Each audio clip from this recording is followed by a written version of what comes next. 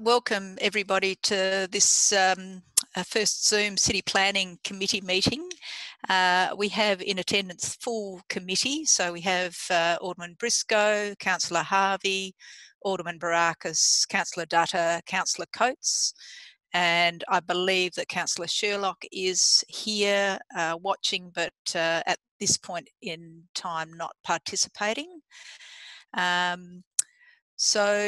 Unfortunately we can't live stream right at the moment, but we will try and release this afterwards. We have no reason to co-opt at the moment. Can I have item 2 is confirmation of minutes? Happy to move, Chair. Thanks. I think that's Councillor Harvey. Those in favour? Aye. Aye. Those. I think that was carried unanimously. Before we go on, given we have a number of deputations and they'll be heard first, I'd like to move for withdrawal of 7.1.1 once we get to that moment before we have deputations, and the deputations will run as it is on the deputation list. So 7.1.2, 0.9 and then 0.3, which is 41 Alexander. Okay. So now we go to item 3, consideration of supplementary items. So moved, Chair. Thank you, Alderman Briscoe. Those in favour? Aye. Those against? The motion carried. Item 5 is transfer of agenda items. Any transfers? No transfers. Item 6, Planning Authority items, considerations of items with deputations. So moved. So moved. Thanks, Alderman Briscoe. Any dissent? No. Okay, that's carried. You can hear me okay? Yes. Good. Loud and clear. Good. All right. Technology. All right. Item 6 is Planning Authority items, considerations of items with deputations. Can I have somebody move that? Yes. Happy to move. We hear the deputations. Thank you, Councillor Harvey. Any dissent? No. So, Craig, you can let everybody in, I think, but item 7, committee acting as a planning authority. I'll ask that we move to 7.1.1, which is 10 Whelan Crescent, West Hobart. Can I have somebody move for withdrawal, please? Yes, I so moved. Yeah.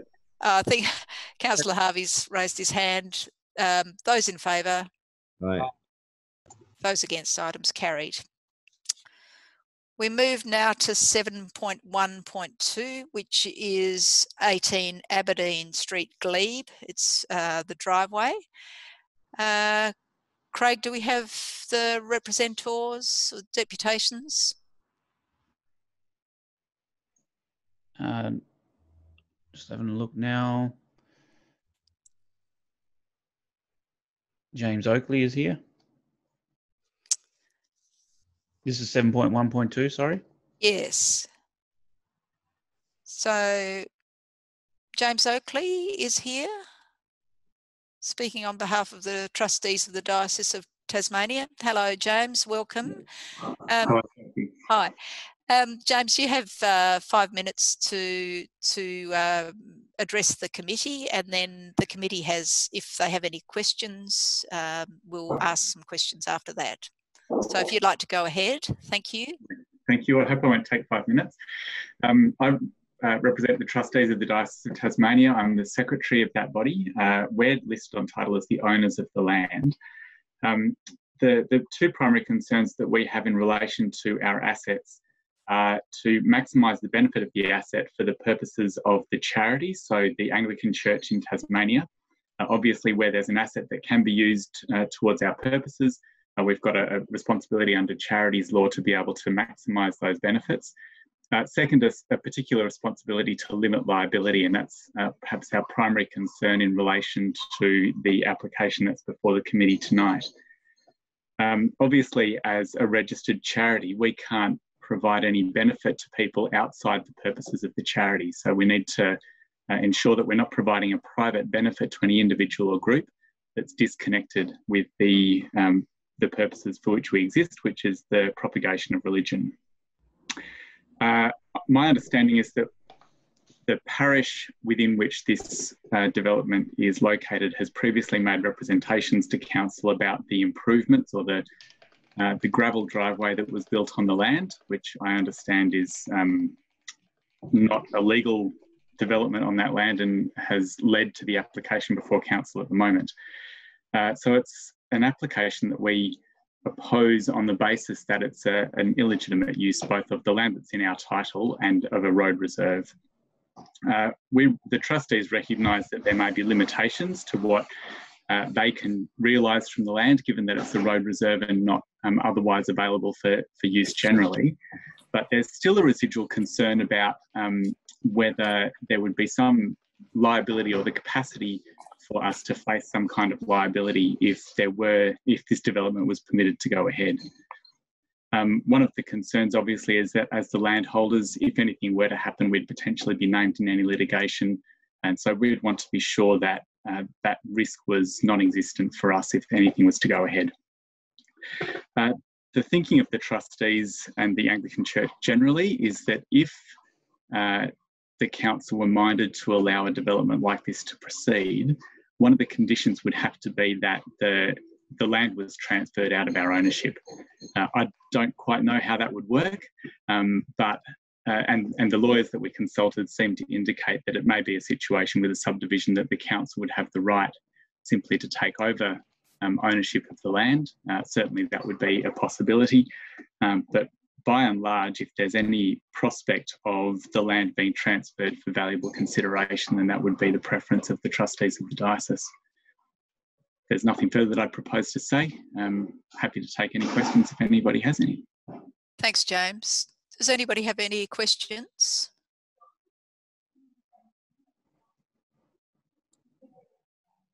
If not, thank you, and I'll move on to the next representative.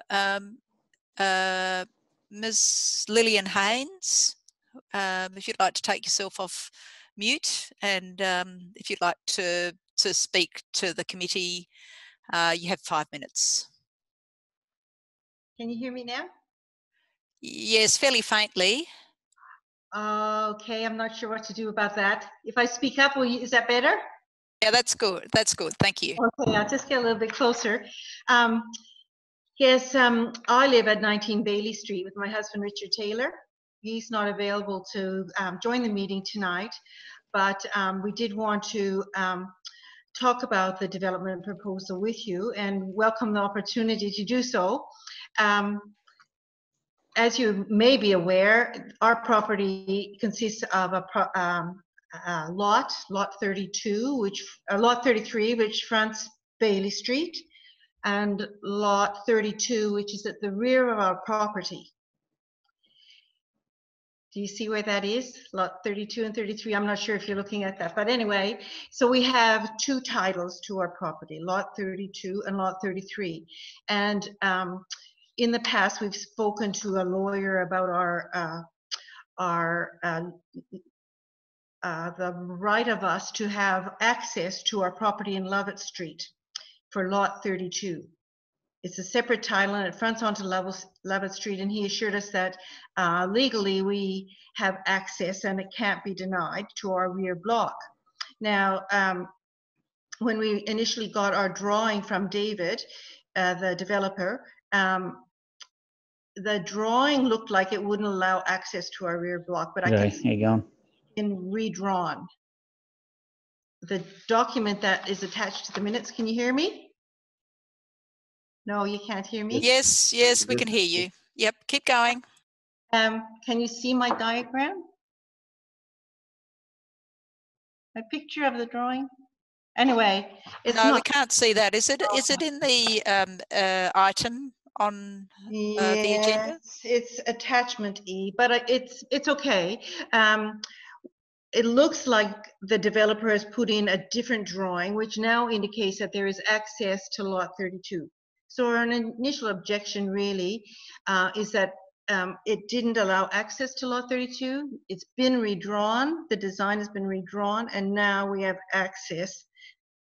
Some little lines have been drawn in to give us access to lot 32. So, I mean, that was our original objection to the development. And now that it's been redrawn, I think we no longer can hold that objection. But I must say that in reading the documents that accompanied the minutes and the objections of other people to the development, I've got to say that we do support leaving Lovett Street as it is.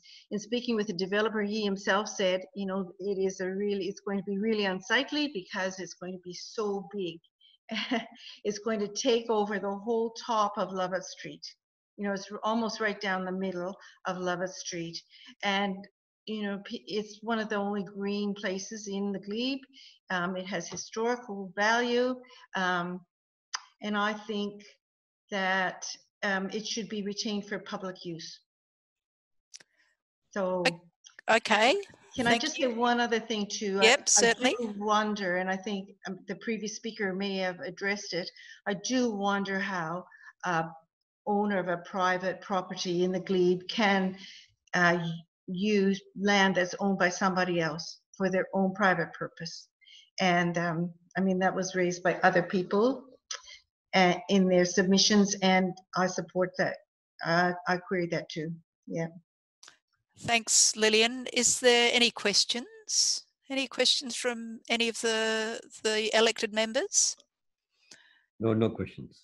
No. Okay, thank you. So thank you for that. I'll move to Billy and Christine Badger. Mm-hmm. Lillian, can you put your microphone on mute, please? Yes, I'm not sure how I do that though. Oh, there it is. I see it. Got it. Okay. Hello. G'day. Yeah, thank you very much, first of all, for allowing us to have a little bit of input into this. I think that we can probably agree with much of what Lillian has said, and by the sounds of it too, with what the developer himself has according to Lillian said. We've got nothing against the developers themselves, but we are pretty strongly opposed to this proposed development, which, just for a bit of context, we're the owners of 20 Aberdeen Street, part owners of the body corporate that owns the property that would be directly bounding on the land in question. And I think we've got three main objections. We're opposed, firstly, and probably most importantly, to the destruction of the heritage value of this parkland area. Secondly, I'd say that we object to the significant reduction of amenity for the wider glebe and Hobart community in general, but then also for those property owners and residents immediately bounding this proposed development. And we're against, I guess, what amounts to the privatising and co-opting of a communal space for one developer's gain.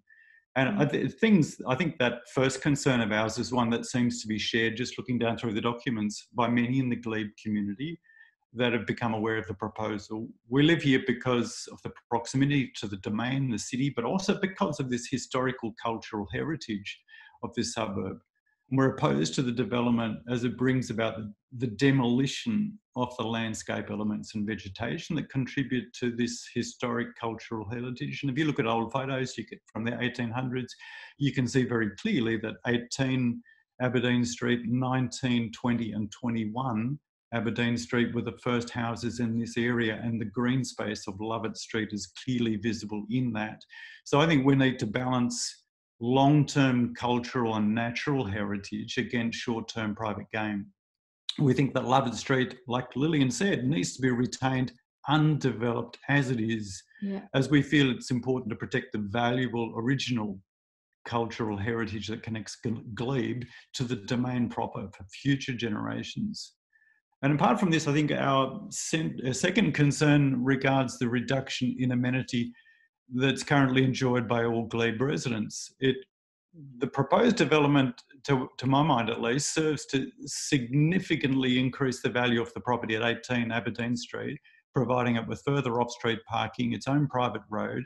But this comes at the expense of neighbouring residents who lose the natural tranquility that this parkland currently offers. Reasons why we all bought the properties that we did in the first place.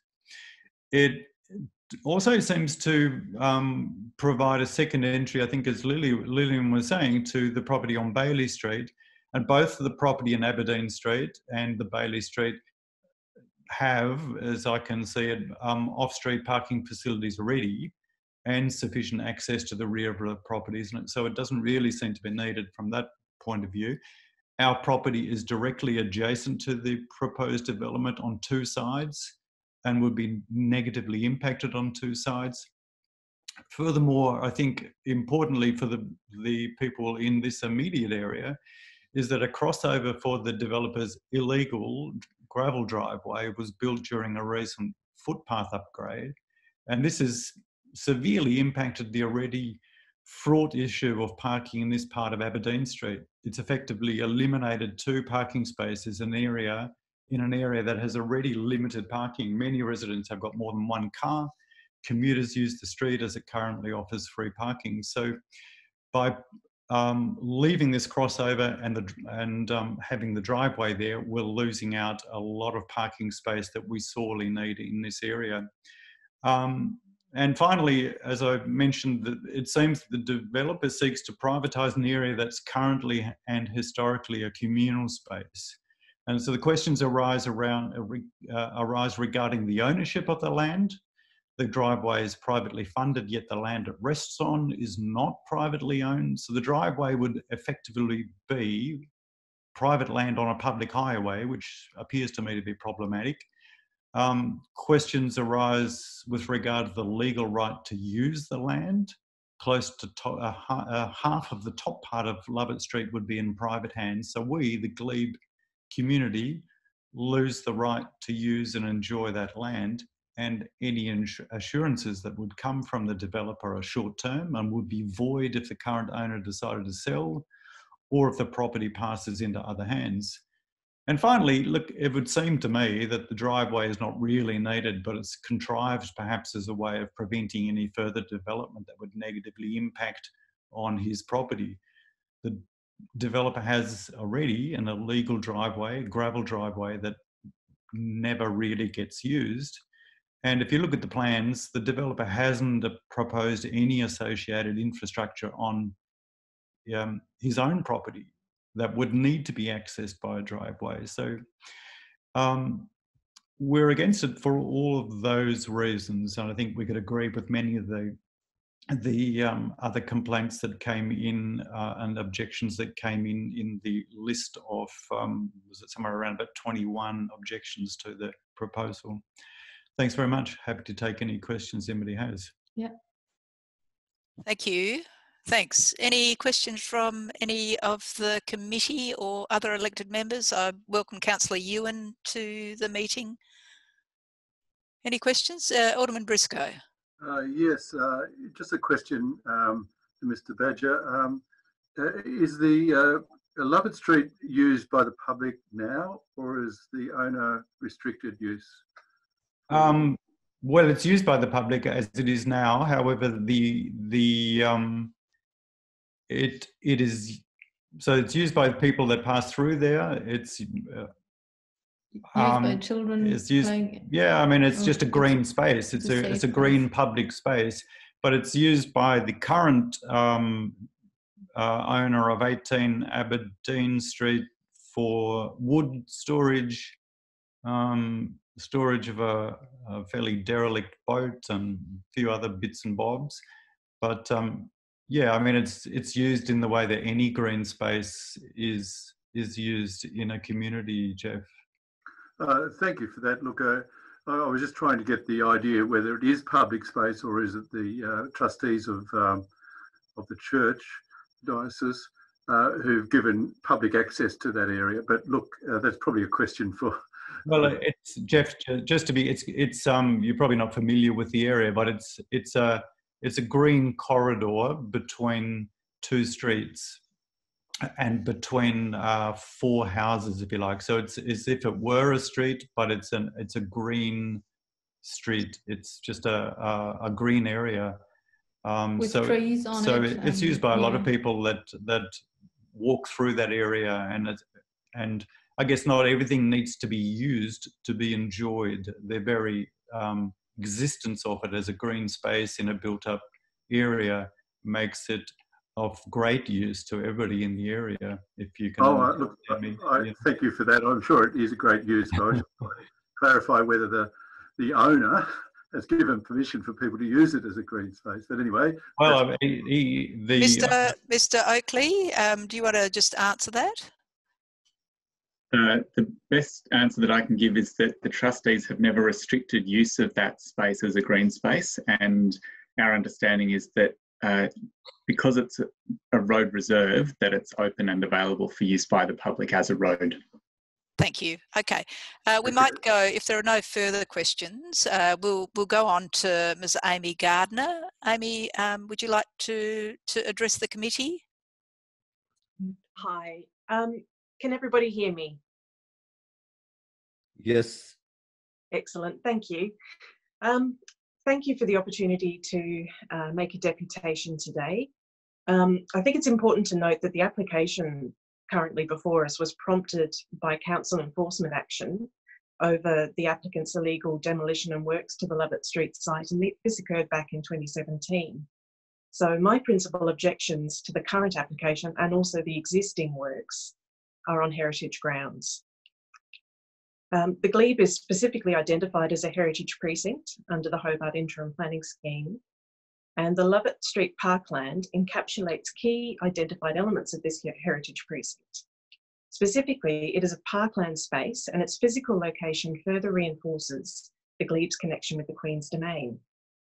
The parkland is as important to the glebe's heritage and streetscapes as its buildings are. Lovett Street has never been developed and offers the community almost like a time capsule from the earliest days of the glebe's layout and construction. Accordingly, the existing and further proposed developments need to satisfy the E13.8 development standards in the planning scheme. E13.8.1 deals with demolition. The existing illegal development and also the proposed further development will constitute a demolition of works on the Lovett Street site. The works involve the development will involve the intentional damage to and destruction and removal of part of the works on Lovett Street. And these works include historical landscaping, the planting of trees that change the natural or existing condition or topography of the parkland space. These developments do not comply with the conditions of demolition in the scheme and involve significant alterations to the features of the Lovett Street parkland. Furthermore, the developments are not validated by the performance criteria P1 exceptions within the scheme, and they come at the expense of the greater community, which would lose a historic piece of parkland that has been a feature of their neighbourhood for over a century. If we go on to E13.8.2, that concerns buildings and works other than demolition. The development undertaken within a heritage precinct must be sympathetic to the character of the precinct. In other words, it must have a natural affinity or consonance or compatibility with that character. The existing illegal development and the proposed further development will directly undermine key elements of the Glebe Heritage Precinct. This will happen through the dissection and privatisation of one of its key parkland spaces. Furthermore, the visual continuity between this parkland space and the greenery leading up to the Queen's Domain will be severed by the development. Furthermore, these developments do not comply with two specific performance criteria, P1 and P5. The works will result in a detriment to the historic heritage significance of the Glebe Heritage Precinct by commandeering and developing the Lovett Street parkland. Furthermore, the existing and proposed works will involve the removal of areas of landscaping between a dwelling and the street, Lovett Street. This removal results in the loss of elements of landscaping that contribute to the historic cultural significance, streetscape values and character of the Glebe Heritage Precinct. Elements of the Lovett Street parkland have been damaged through the current illegal development, and this would be accentuated if the further proposed development were to be approved. In summary, the Hobart Interim Planning Scheme has clearly defined measures to protect Lovett Street, and this application should be refused. In this event, I would also wish to see the Council ensure that the existing works are removed and remedied within a reasonable time, and that all current private uses of the land for the storage of a boat, firewood and rubbish bins ceases immediately. Glebe residents have appreciated Lovett Street for generations. It has remained an undeveloped parkland available as an informal and green thoroughfare to the Queen's Domain. While Lovett Street is protected by the development standards for heritage precincts, I would advocate for the site's formal recognition as a parkland reserve. This would bring added certainty that the site is for the benefit of the community as a whole and not solely for the adjoining residents. Thank you very much. Thanks, Amy. And I'll open it to the elected members for any questions. Do you have any questions? None from me.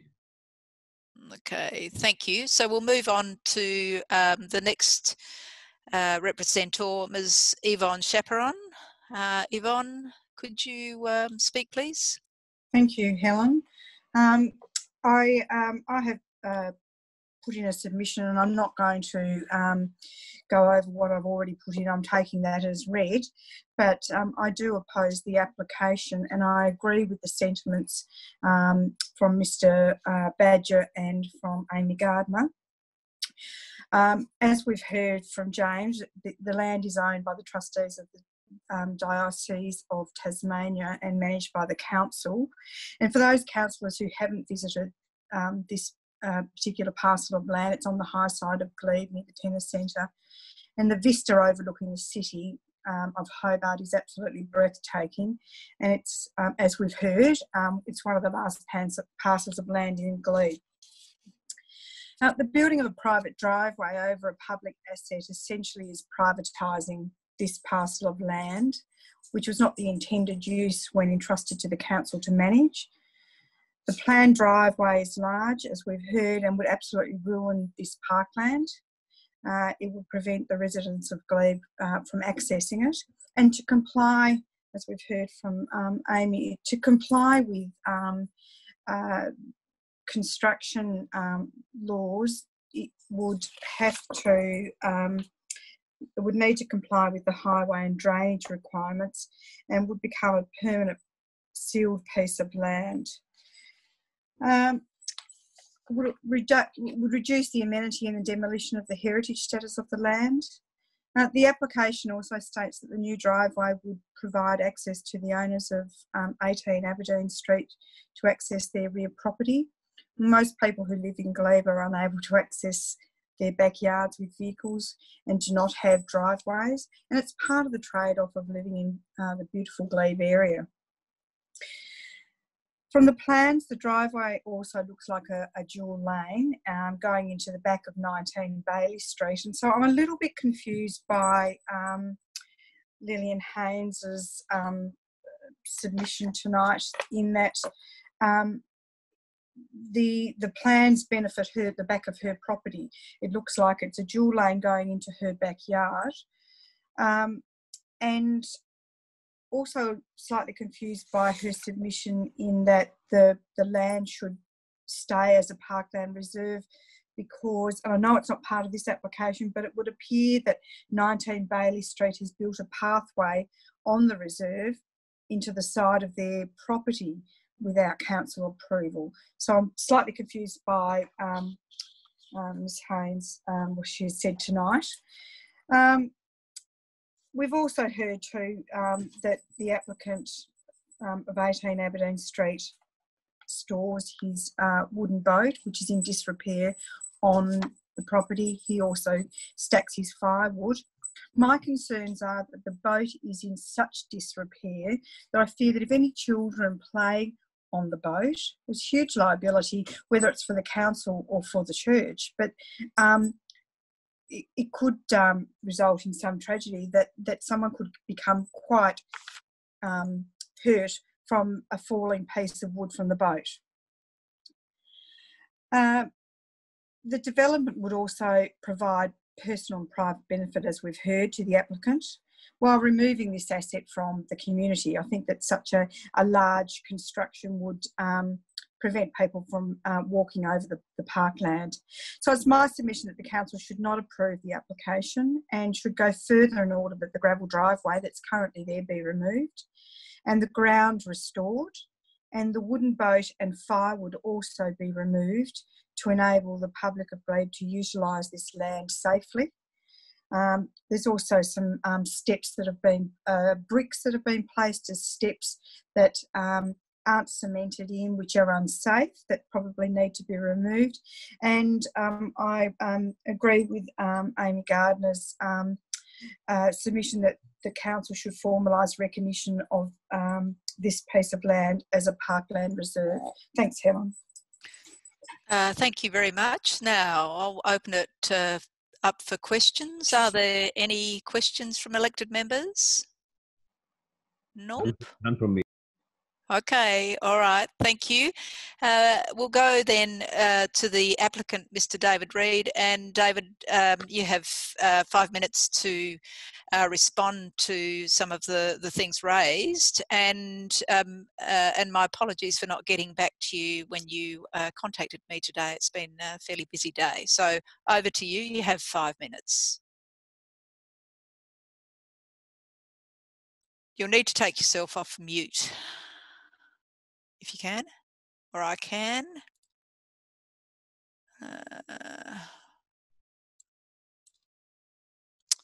We're not hearing you at the moment. Where are you?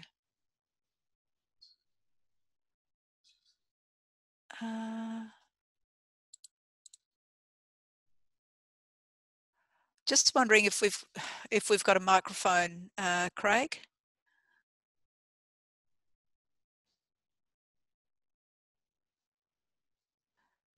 He's unmuted now.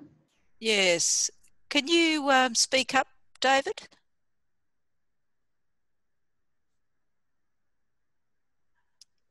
Not getting anything through, unfortunately. Any suggestions, Craig?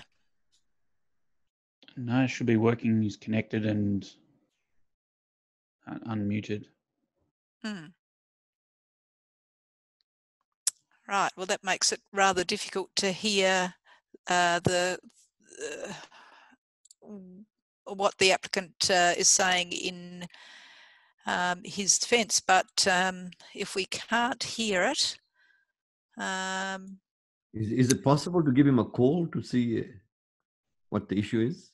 Oh, he's on a phone, so it may be difficult.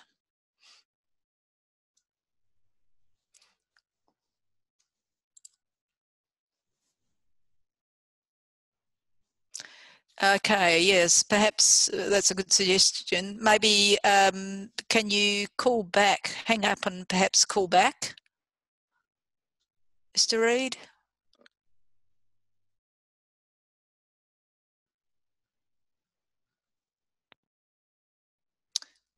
Okay, we'll see how that goes. We'll just take a few minutes until we've sorted this out. Bear with us. Technology isn't always as perfect as it is made out to be.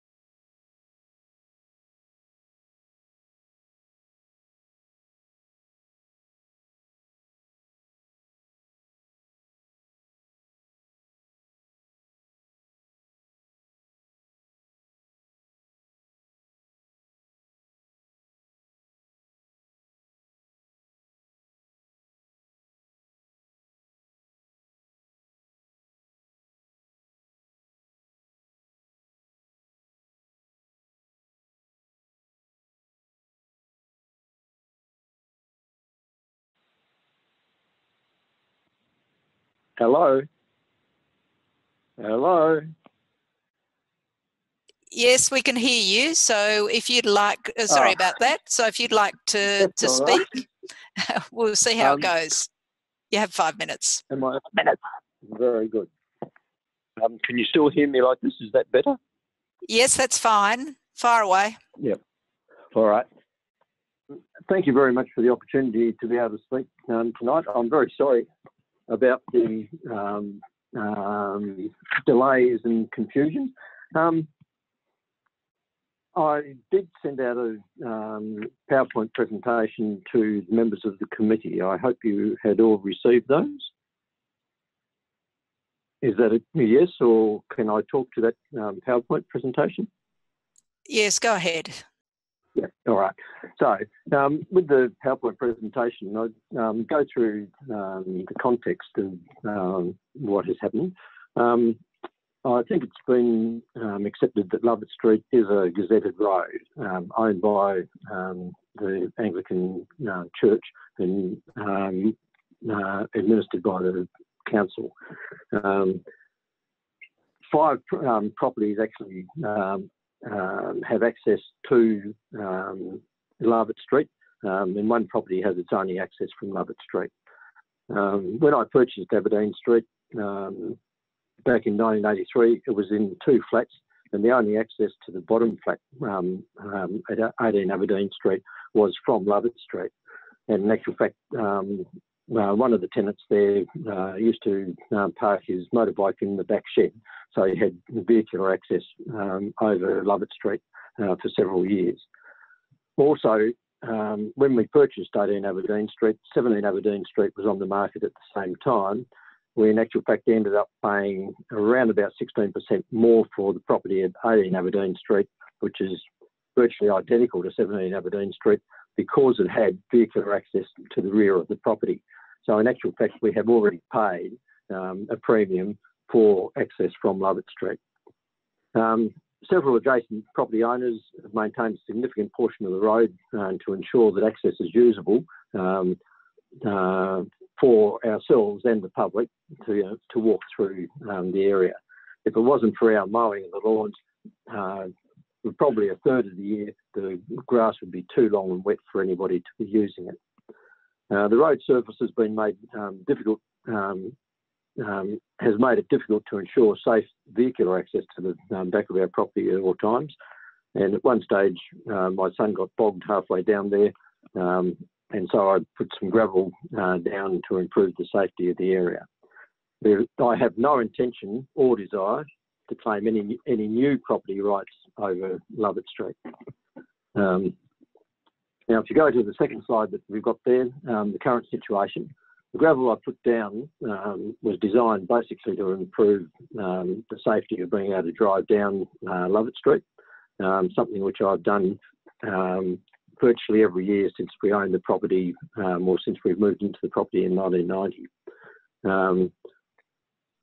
The way the driveway was designed was to have minimum visual impact and to ensure that there are no issues with drainage on the street, and so that it avoids any impact on trees. And the outcome, if you have a look at the photos that I have attached in the PowerPoint presentation, show before and after visuals of Lovett Street from both Bailey Street and from Aberdeen Street. I find it difficult to see that there was any change caused by the gravel which has been put down.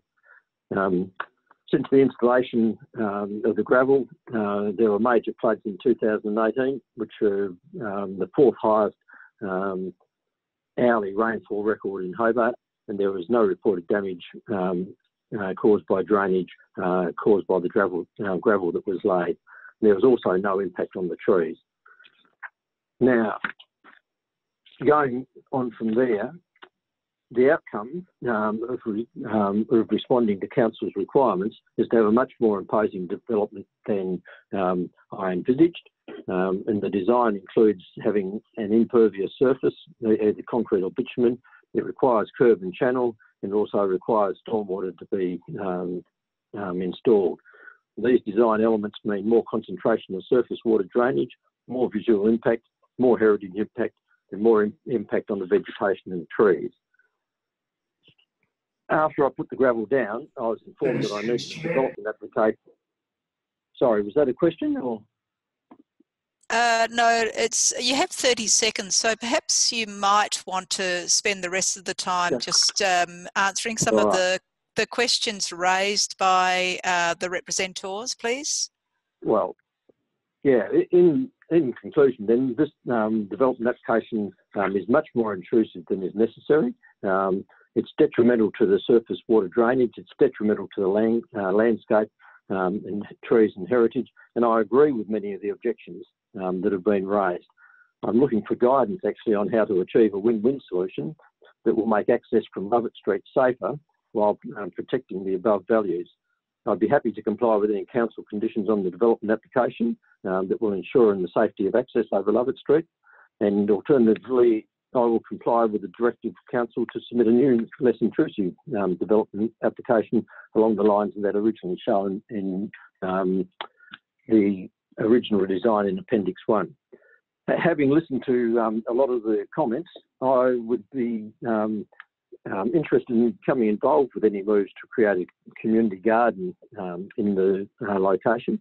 And I thought the recommendation of Amy Gardner to formalise the recognition as a parkland or as a community garden would be something well worth exploring.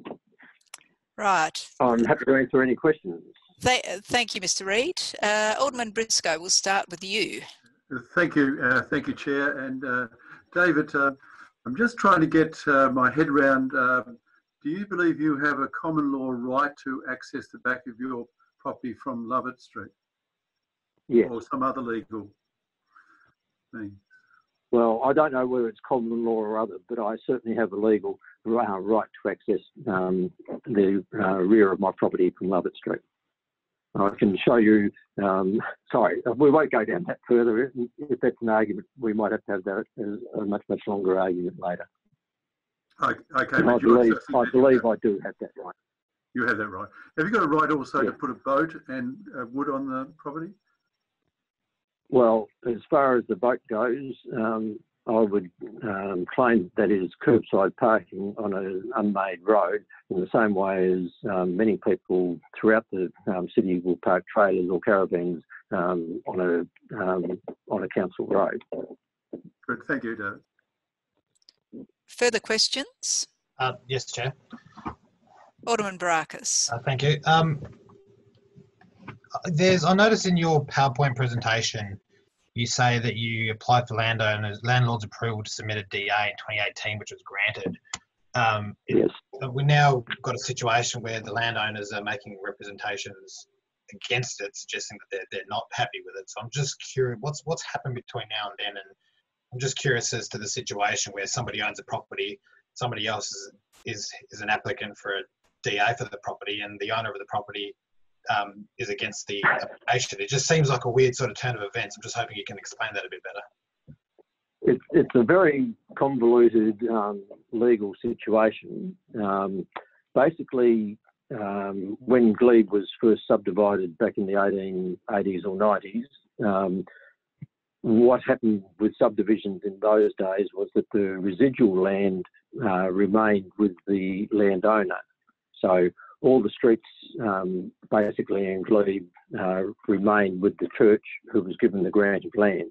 So in actual fact, Lovett Street, Shoebridge Street, Bailey Street and Davenport Street are all actually owned by the Anglican Church in Tasmania. 3 of those streets have been developed as normal roads. Lovett Street hasn't. So the church owns the land, but because it's been gazetted as a road, all the rights of ownership are in actual fact vested with the council. I then had to apply to the council as the landlord to get permission to put in the development application, and that was granted by the council in, was it 2018, I think? Yes. Just a quick follow-up. Sorry, just a quick follow-up then. So whether it's the, and this will probably be some questions for the officers as well, but the current application that's in front of us now, whether it's the council or whether it's the diocese that we're talking about, do you currently have landowner consent to this development application? I have landowner consent from the council, and who has the rights to be able to grant that, as I understand it. Right. Okay. Thank you. Further questions? I Councillor Data?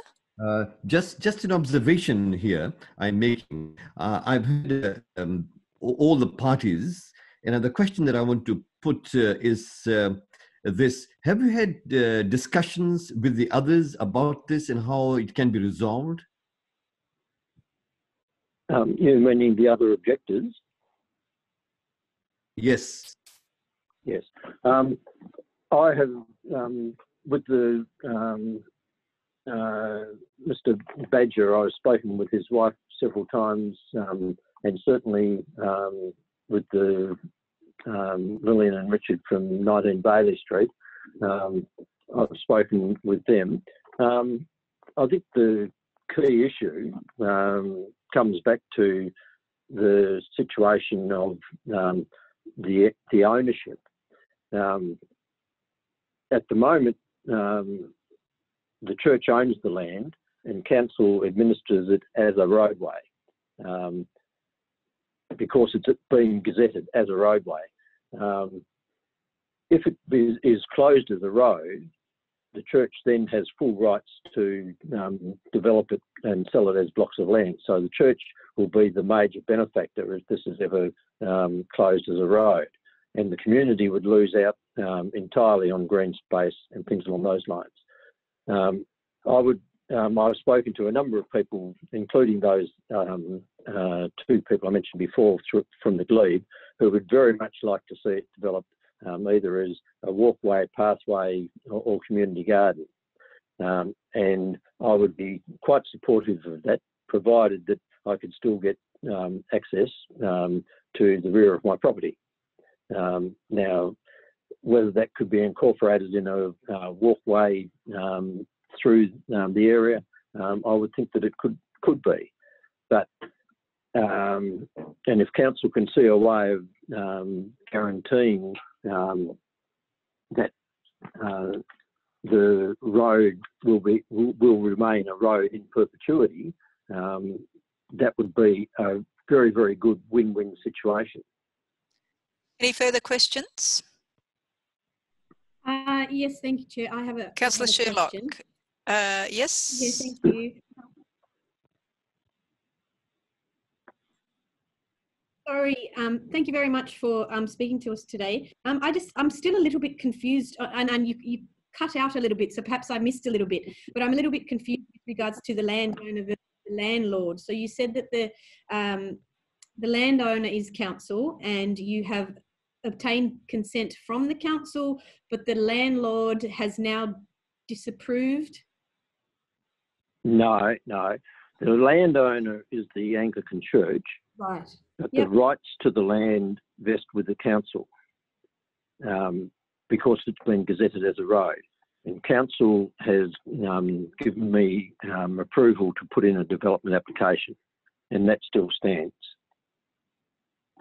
Right. We might get Mr. Noy to answer that when we open the item once we've finished with the deputations, Councillor Sherlock. Thank you very much. If there are no further questions, I'll thank you, Mr. Reid, and I'll open the item for discussion. Do we have a motion? Thank you very much for letting me speak. It would be great if we could find a win-win situation here. Thank you. Bye-bye. Thank you. You don't have to go. You can stay there and listen. No, but if you can just, we're just opening the item for discussion now. So if you can mute yourself, that would be good. Thank you. All right. So, Councillor Harvey. Thank you, Chairman. Question to Director Neil Noy. Could you just explain the ownership of this land? Is it treated like a road that's not there and with a gutter and a footpath that's not there? There was a suggestion that Mr. Reid suggested he's using it to park his boat there like he would park a boat on a street somewhere else. Could you just clarify whether it's a property to property open space, or whether in effect it has the elements of a road with a gutter and a footpath kind of, that are not there? Yeah, thank you, Councillor Harvey, for that question. Mr. Reid's description of the situation was a fairly accurate one so far as ownership is concerned. The land is owned by the Anglican Church, but we as the road authority have control over that land, and as a consequence we had to issue authority, or the general manager rather, had to issue authority to formally lodge an application to construct over that road reserve. So that's the land ownership arrangements. It's a lot of road titles are still retained in the original grantee, but controlled by council in all effect because of council acting as a road authority. Okay. So what legal rights, if any, does Mr. Reid have to park a boat there, stack wood there, and request a drive? I know council has given landlord approval, like we've done with many, proposals. Yeah, look, landowner approval is for the lodgement of the application. It doesn't necessarily follow that it is giving consent to the development.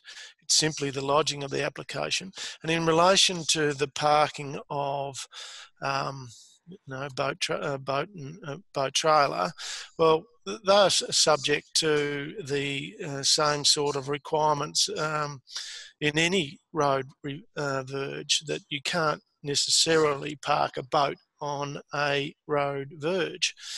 It doesn't, just because it's a road reserve does not necessarily give you the rights to do that. So I don't necessarily agree with Mr. Reid's assertions that he has the right to place those items within the road reserve simply because it's a road reserve. Okay, and final question to you, Director. Is there any legal right to access the back of the property at 18 Aberdeen via the park there? Look, he doesn't have rights to construct an access over that land for the purposes of gaining access to the rear of his property unless council gives him that right, and that's the purpose of this application. Okay, thank you. Can I clarify that, Chair? Certainly, go ahead. Mr. Director, so you're saying he has no right of access to the rear of his property from what is designated a road reservation? That's correct. He doesn't have, for the purposes of constructing an access, the road authority gives that consent, which is council. And he doesn't, as I understand it, hence why he's lodged this application to gain that formal authority to construct that access. So just to follow up, if he didn't construct the road, he may still have ability to access his rear of his property? If council gave him that authority. So the one that's from Bailey Street, the property that's internal, it can only be accessed by Lovett Street. Would that be in a different situation, the vacant block? Yeah, well, that vacant lot has no other frontage to a public road, unlike 18 Aberdeen. That internal block is has only frontage to Lovett Street, and we would it would be still subject to the same process, and council would be need to consider the merits or otherwise of such a proposal.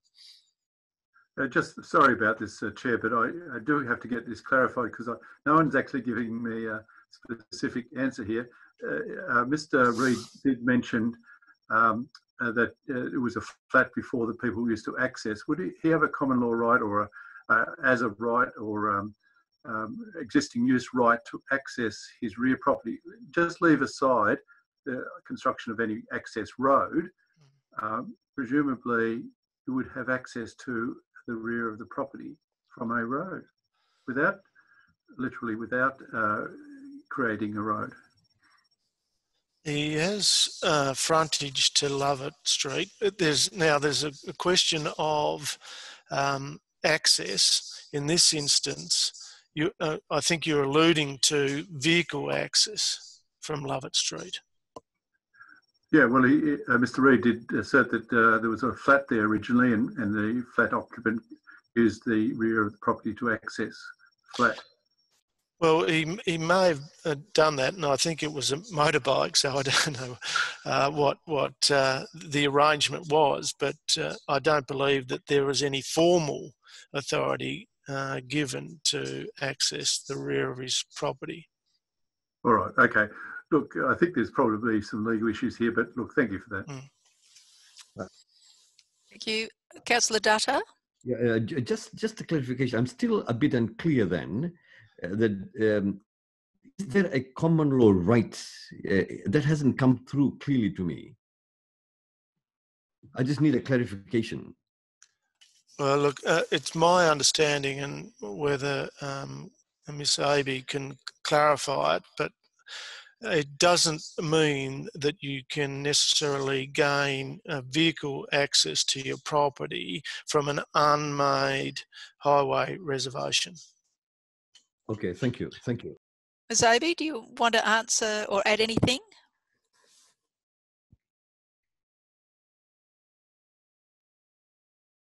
I don't have any comments to add to Mr. Noy's assessment of the situation. While highway rights are common law rights to pass and repass on certain land, I think that has to be, we have to take into account the fact that it's not a made surface, and so it's different from a traditional road with gutters and footpaths and nature strips where we all understand which parts are designed for vehicles and which parts aren't. All right, thank you. Do we have any further questions? Councillor Harvey? I'm happy to move the recommendation, Chairman, for refusal. I think the representatives have demonstrated all that's necessary to me to believe that this is not the right application that we should approve, or an application we should approve. So I'll be supporting the officer's recommendation for refusal. And also, I'd like to know from the director, what's the requirements if this is recommended for refusal? What's the requirements with regard to the boats and the gravel and the firewood? Will they need to be removed? Yeah, look, those matters are subject to enforcement proceedings, as I understand. So, if the most likely those items would have to be removed. All right, thanks. Alderman Barakis. Oh, thank you, Chair. A question for the director.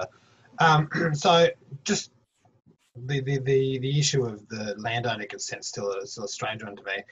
It seems that we're in a situation where the landowner themselves, being the diocese, haven't given consent. They're against the application, but nevertheless, landowner consent's been given through the council effectively, because the council's managing it. So even though the landowner's against it, landowner consent's been given. Is that correct? Yes, it's a slightly unusual situation where you effectively have both the original owner and council as the road authority that has some control over the land. One, council has, or the general manager has agreed to the lodgement of this application. And I think the report did touch on that if council ultimately gave planning approval for this, the diocese would be required to grant authority to the applicant to actually undertake the construction work as the original landowner. So if this was hypothetically to get approved, if the Archdiocese was adamant that they were against this happening, it'd almost be a moot point then, wouldn't it? Yeah, that's my understanding. Oh, thank you for that. Look, I'm not necessarily convinced by all the arguments surrounding heritage about this application, but at the same time, I think there are some sort of clear issues aside from the property rights of the landowner. And just the way that this is going to affect the neighbours in the area, I do agree that this probably isn't appropriate. I think and if the applicant has said that he's open to talking with the neighbours and trying to bring forward something in the future that's more amenable to the neighbours, then maybe that's something that needs to happen. But in its current configuration, I think I'm happy to side with the officer's recommendations on this. Thank you. Any further comment from anybody else? Any Councillor Coates? Thank you. Look, a question. Look, I understand the application in front of us now is specifically for this, but I guess it does, in my mind, I just want to clarify something. I guess if I could ask a question through to the director.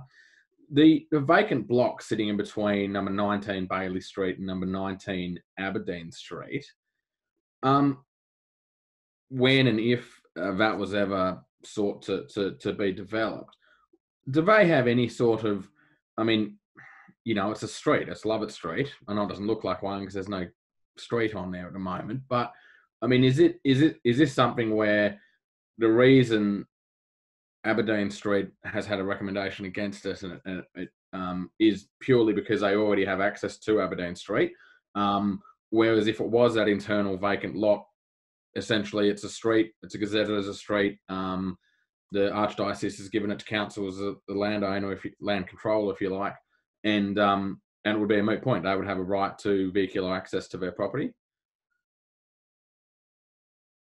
Yeah. I mean, council would have to,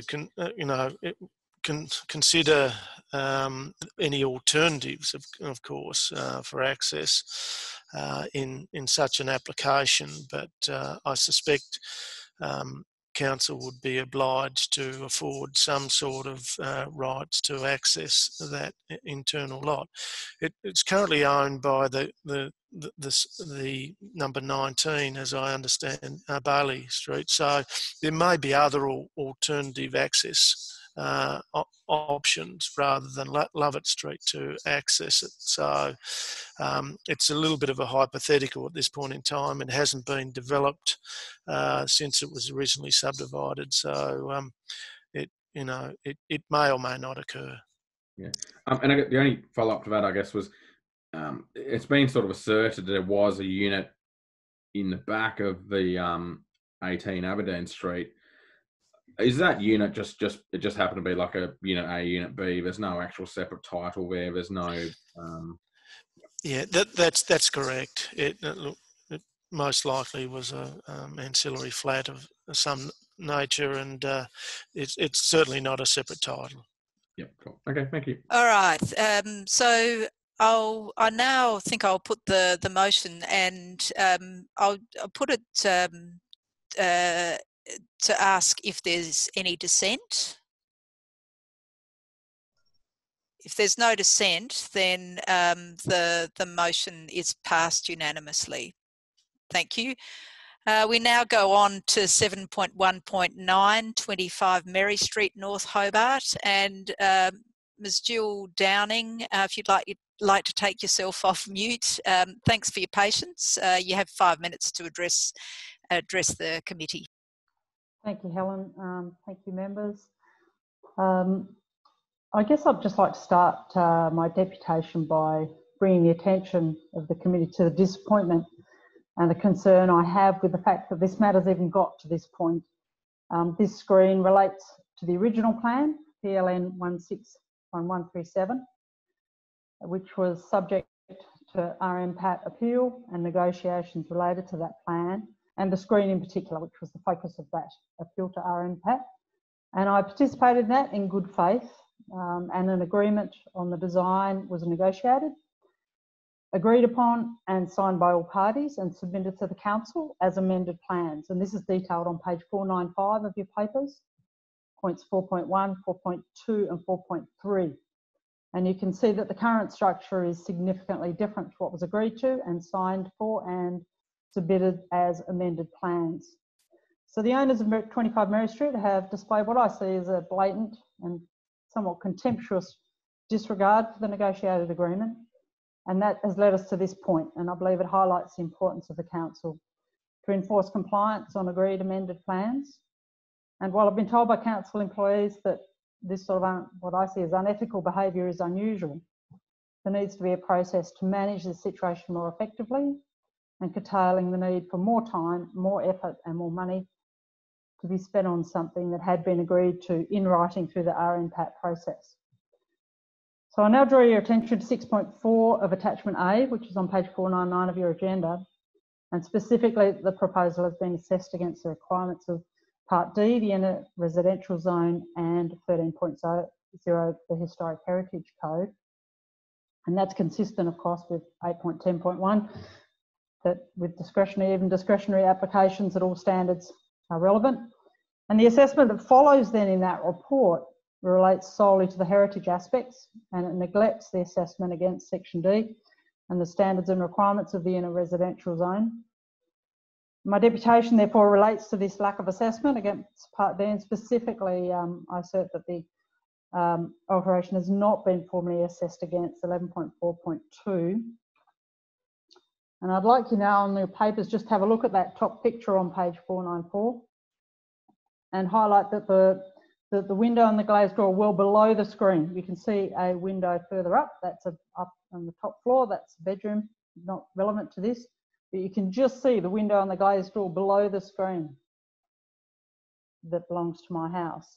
And thus that screen that has been put up, which is very different to what was agreed to through the RMPAT process, it completely dominates the outlook and takes significant natural light from the north-facing main living room, my only north-facing window in the house. So the alteration does not meet standard 11.4.2, therefore, as it causes an unreasonable loss of amenity by a reduction in sunlight to a habitable room. And as the officer points out, the houses are close here. It's less than 3 metres away from the screen, my room, and it provides the only northerly aspect, and it has significant visual impact caused by the scale and bulk and proportions of the screen when viewed from the habitable room. So the assessment does not address the representation that I put in. So what I want to point out to the committee is that approving this planning application that has been recommended, and if it is approved, it will lead to me lodging another appeal with RMPAT, which I'm hesitant to do because the applicant has shown that their previous record says they won't adhere to any of the outcomes that come out. And so I'd like the council to make sure they take responsibility for a complete assessment of the application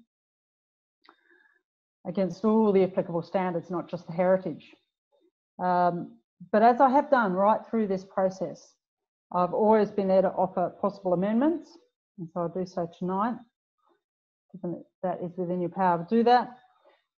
There are two things that could be done quite easily here, neither of which would be detrimental to the owner, would be to paint the exterior of the screen in the same colour as the original dwelling, which would also address the concerns of other representations, and to lower the height to 1.2 metres from its current height, which would reduce the impact that the screen has on reducing light, natural light to enter the habitable room. It would still be a long way from what was agreed through the RMPAT process, and I have concerns with that, but this has been dragging on for years and it would be nice to resolve it. Thank you. Thank you very much, Jill. Do any of the elected members have questions at this point? No questions? Okay. We'll go then to the applicant, Justin and Anna Mayo. Are you Oh, there? hi there. Thank you. Hi. My name's, can you hear me okay? Yep, can hear you loud and clear. Oh, great. My name's Anna Mayo and Justin Mayo, the other applicants here with me this evening. Thank you for the opportunity to speak to you all about our application. Just for the benefit of committee members, 25 Mary Street is our family home. It does have a newer and an older component. The newer component essentially consists of a large living area, and this opens up onto a deck, and the application today relates to a privacy screen that is fixed to the deck closest to the boundary with 27 Mary Street.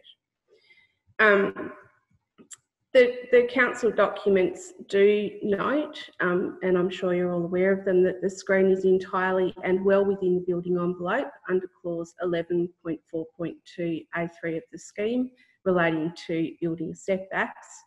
And as such, no issues of loss of amenity that may otherwise be associated with that criterion actually apply in this case. They don't arise for consideration. The screen also meets the acceptable solution identified in clause 11.4.6A1 of the scheme relating to privacy.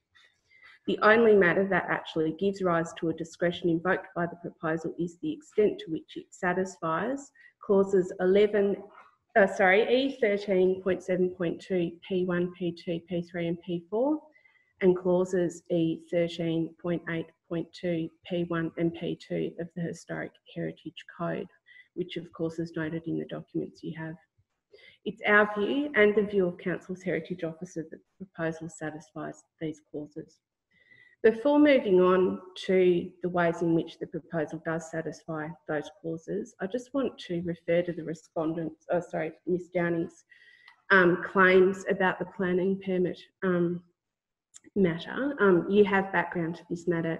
It's detailed in paragraph 4.2 of the reported attachment 1. So the planning permit that did go to the Planning Appeals Tribunal related to significant renovations to our property. Building occurred throughout 2017 and 2018 in accordance with the plans. Certificates of completion and occupancy were issued in November 2018.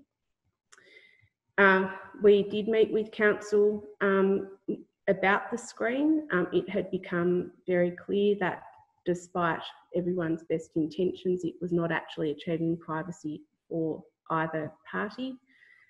We met with Council, we discussed the matter with them, and we left the meeting under the impression that we did not require Council approval to move or otherwise alter the screen, and we erected the new screen on that basis, which of course was a misunderstanding or false understanding. We became aware that the understanding was incorrect and of the need for a planning permit only a few weeks ago when Council commenced enforcement action.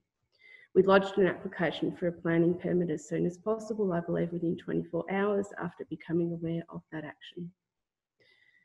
Turning back to the heritage requirements, the screen is the minimum necessary in our view to achieve privacy between the properties, and that's our main objective in installing it.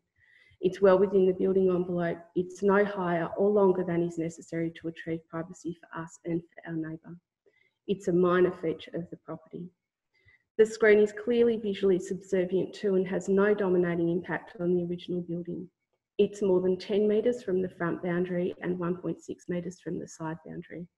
It's inset from the rear corner of the older part of the property and significantly lower than both the eaves of the newer part of the property and the roof peak of the older part of the property. The colour and materials of the screen have been chosen to be recessive in nature.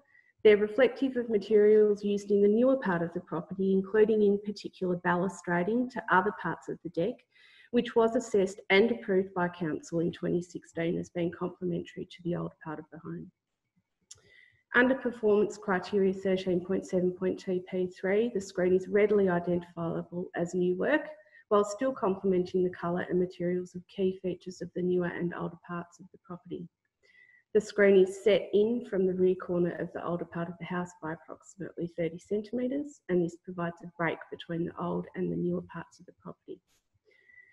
It's true the screen can be viewed from the street, but only through a very narrow gap between 25 and 27 Mary Street. It is well above eye height and goes unnoticed by the casual observer. Lastly, the colour and materials used are reflective of the colours and materials used within the local streetscape and precinct. There are several other streets houses in the street, my apologies, each of which are heritage premises and located within the heritage precinct, which use similar colours and materials. Thank you for the opportunity to speak in support of the proposal. We're keen to have the matter resolved as quickly as possible and would be happy to answer any questions you might have. Thank you. Are there any questions from elected members? I just have a question to you, Anna.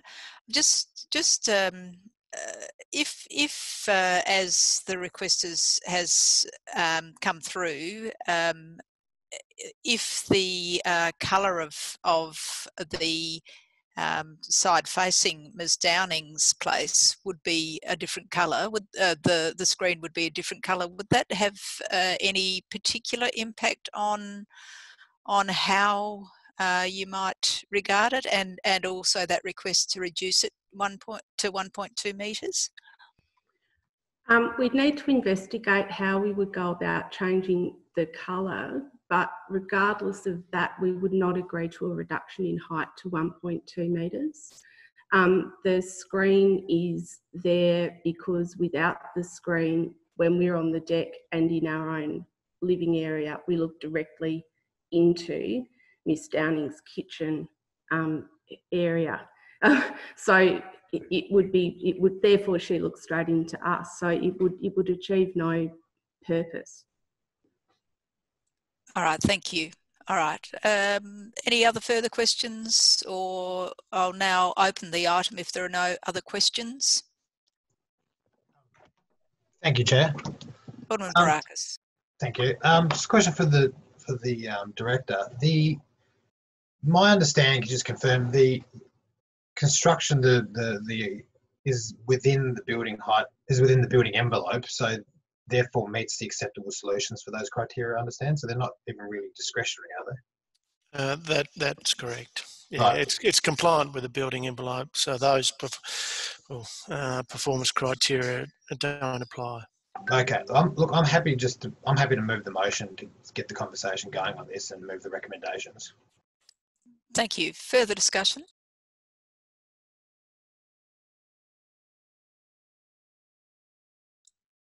If there's no further discussion, then is there any dissent?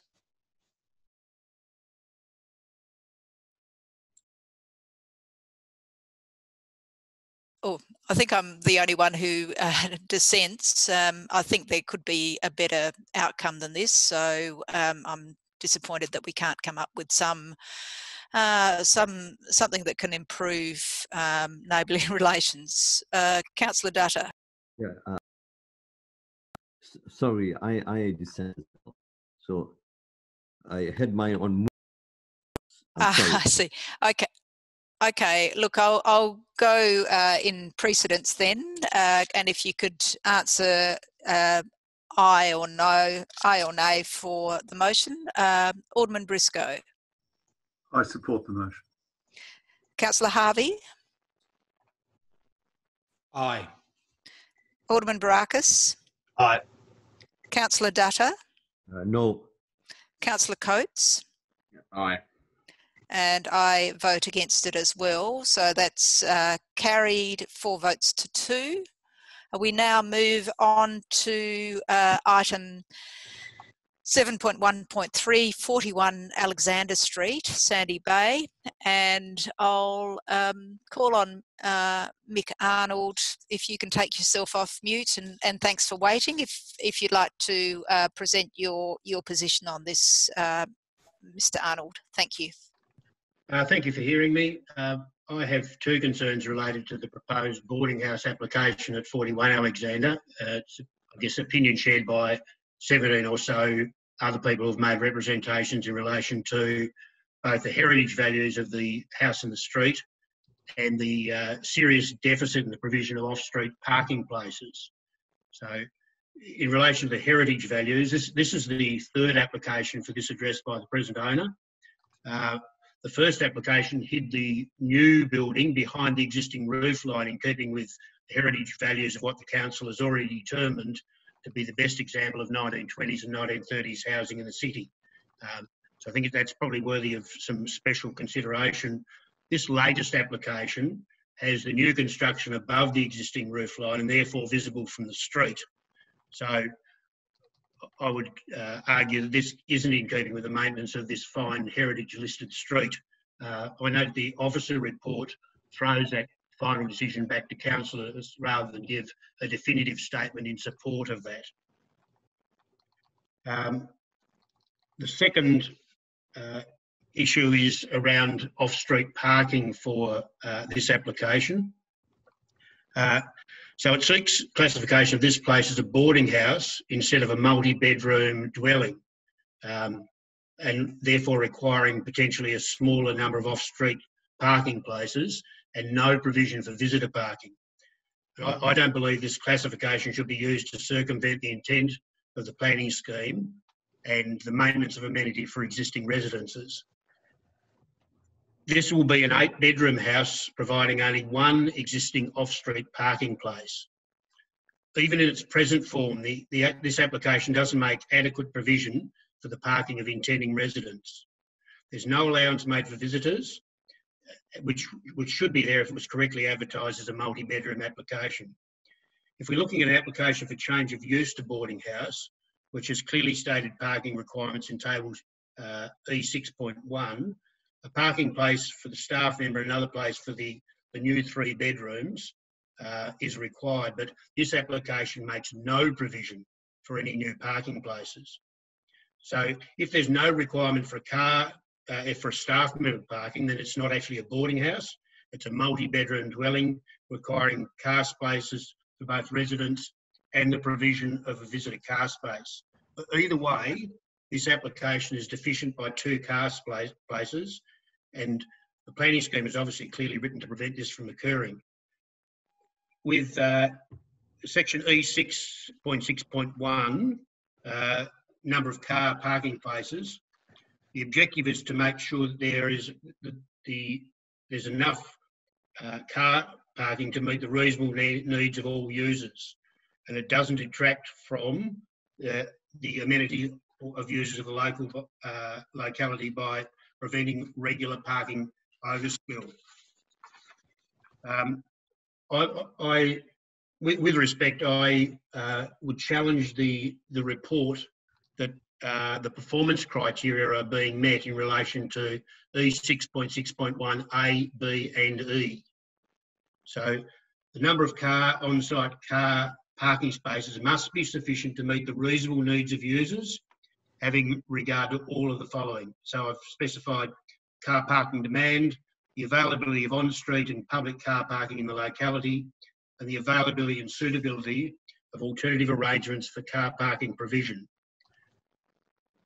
I'm sure you're aware that this is the street just north of the university, and it's consequently used as free parking for students during university term, from early in the morning till late in the afternoon.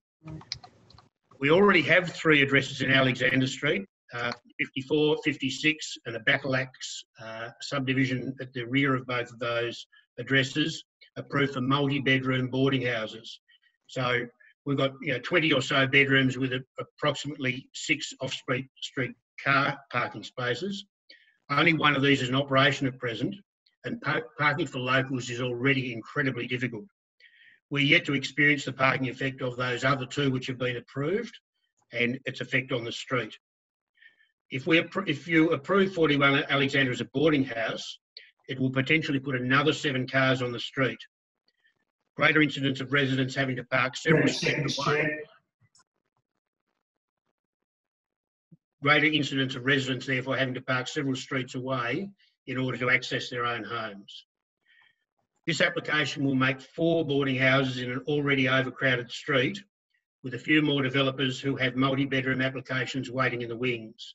So I'm asking for that strict interpretation of the requirement of parking provision this application to make allowance for the street that's already under serious on-street parking duress. All right. Thanks so much, Mr. Arnold. I think you've made your points really clearly, as we've seen in the other representations as well. Are there any questions of Mr. Arnold? I have a question. Go ahead.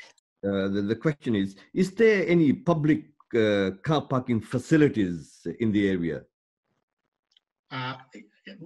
On the assumption that uni isn't regarded as public car parking, then no. Thank you. Alderman Barakis? Oh. Sorry, I thought you had a question. Any further questions from elected members? Councillor Coates? Look, I can understand the frustration. I remember being in the university, and obviously in term time, every single street in that part of the world is full of cars.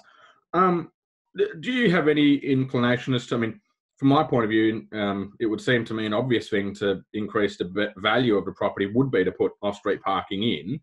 Is it your view that the developer hasn't sought to do that purely because they feel that they will be using this as a sort of dormitory boarding house, and that's I guess the reason is actually their classification is correct in that sense? Well, it's a 5-bedroom house at present. Extending that to 8 is solely going to, it's a multi-bedroom dwelling rather than a boarding house, because we don't have an on-site. There's no on-site caretaker. So I just think, developer may be looking at seeking to circumvent the requirements of the planning scheme by doing it this way. Does that answer your question? Yeah, it does. Look, I was looking to posit the counterfactual, I guess, which would be that, I mean, why wouldn't they want to put parking in? But yeah.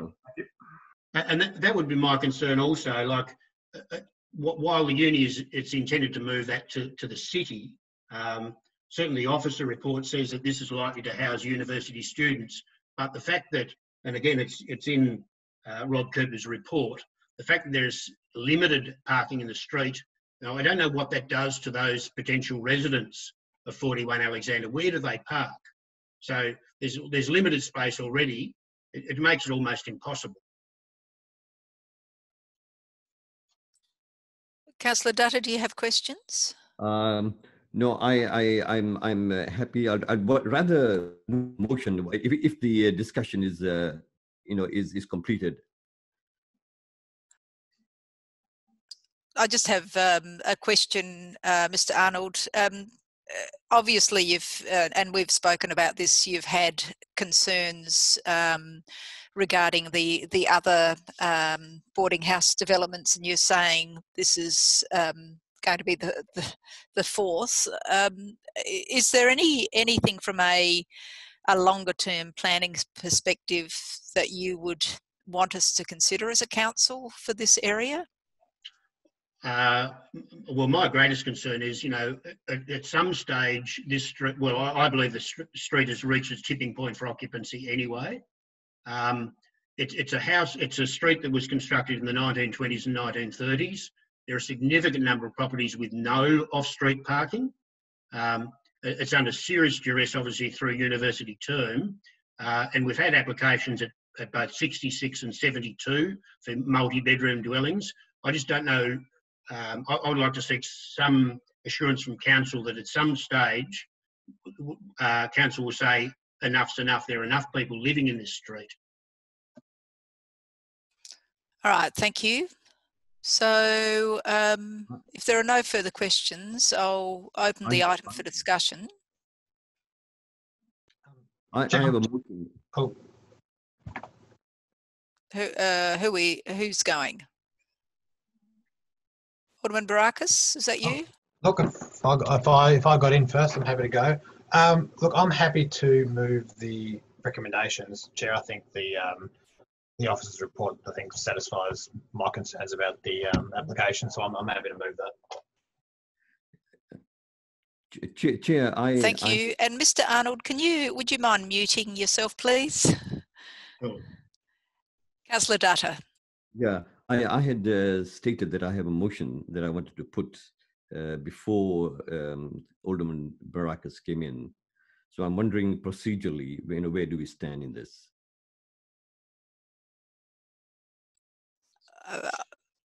I think it will have to be foreshadowed. We have a motion before us right at the moment. Okay, thank you. Chairman? Councillor Harvey. Question through you to the director. Just with regard to parking in that area, I'm assuming it's patrolled regularly by council officers. Is that correct? Do we have any idea of how often our parking inspectors frequent the area? Look, Councillor Harvey, I no understanding of how often it is patrolled. I do know that it is subject to residential parking scheme, so residents in the area, permanent residents in the area that have no off-street parking do have the ability to have a permit to allow them to park in the street. And we do review that system, on a reasonable, regular basis to ensure that that there is sufficient opportunity for those permit places to park on the street. I would add that this proposal, if it was approved by council, wouldn't be entitled to residential parking permit for the occupants. Okay. So, and if this was just a normal residential development, would it have had any issues of going ahead? But because it's a boarding house, or it was going to be a large share house, but if this had been for a giant rumpus room and other ancillary rooms for a house, would it have had success in a DA? Well, if it was simply just an extension to an existing dwelling, then the only discretion that there would have been for heritage, and as the report outlines, Cultural Heritage Officer is satisfied that the extension does not compromise those qualities of the precinct. Yeah. Okay. Look, Chairman, I think I'll support the application tonight. I understand the issues with parking. I'm hopeful that whoever controls the boarding house will be able to issue a directive that they don't want to take people with cars. But I don't know how they would police that. But if there were cars parking there for longer than 2 hours, then I'm hoping that the council would be doing its rounds regularly, like it should be doing around all of the university. But there are bigger parking issues around the university as well. I think it's an ongoing and long problem of congestion and parking in that area, which needs to be resolved across time somehow. But anyway, tonight I'll be supporting this application. Chair, Thank you. Thank you, Chair. If I might just offer a point of clarification that might help alleviate some of the concerns of Councillor Harvey.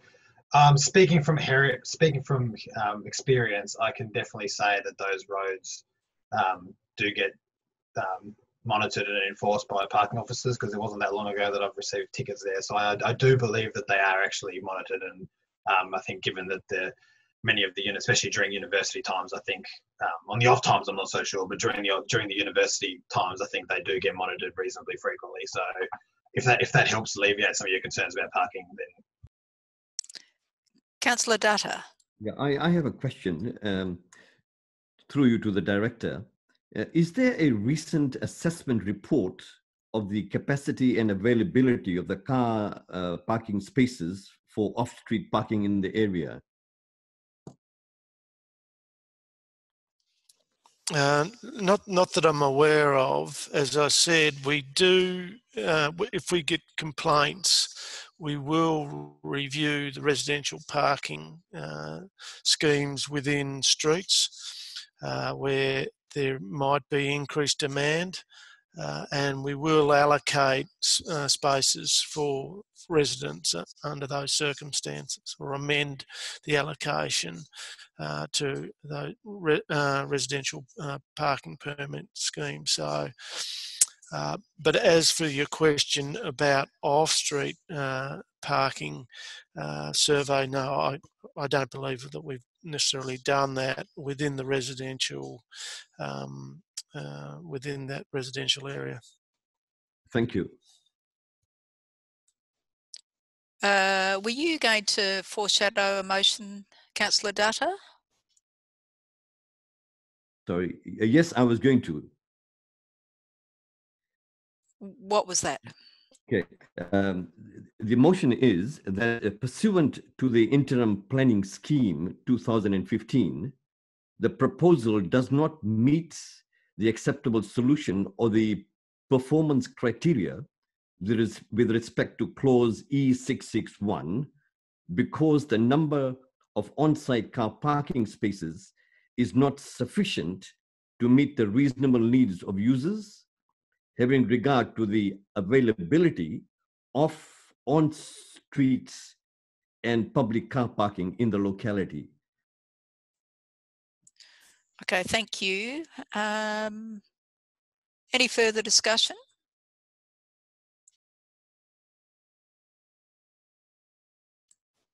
I might just say that I believe that this is a really difficult and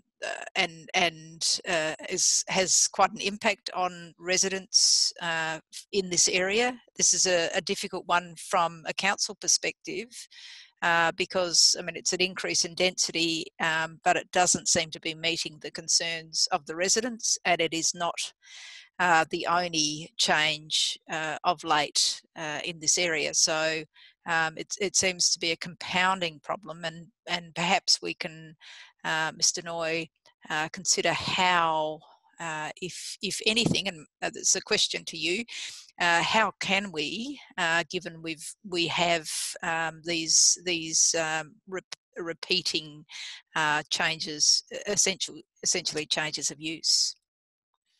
Yes, it's a good question, Chair.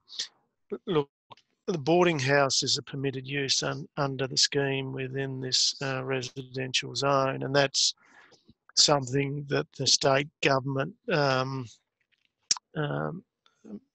you know, in terms of the descriptions of the use, fairly tightly controls. So the scope to limit in some way boarding houses within this location may be a challenge, but I'm happy for my team to provide further advice on that if that was what was the wish of the committee. Certainly, I think it would be useful, given it's probably not going to be the last time that we hear of this. And just a subsequent question: the foreshadowed motion. What sort of? I mean, it is obviously according to the planning scheme, but what sort of likelihood would that have of being defended at the tribunal? Yeah, look, based on the officer's analysis, there's a discretion of one car parking space deficiency here, and it's the officer's view that that would be difficult to defend at a tribunal. So I think the officer's position would be fairly a strong one before the Planning Appeal Tribunal. Thank you. Are there any further questions, or can we put the motion? I'll go through the committee. So Alderman Briscoe, how do you vote? I support the motion for approval. Councillor Harvey? Aye. Alderman Barakis? Aye. Councillor Dutta? No. Councillor Coates? Aye. And I vote in favour of it as well. So it's carried 5 votes to 1. Now that's the end of the deputations. I propose that we have a 5-minute break. If you're happy with that. Any dissent? Happy? Okay, all right. 2-minute break. All right, just a quick 2-minute break. Thank you. I think we'll get started. So I don't know if you're there, Councillor Harvey and Councillor Dutta, but yes, there you are. Okay. All right, so we'll fire away. We're back to 7.1.4 on the agenda, which is 173 Fisher Avenue, change of use to visitor accommodation. Anybody have any questions of the director? Or anybody want to move the motion? I'm happy to move, Chair. Thanks, Alderman Barakis. Discussion?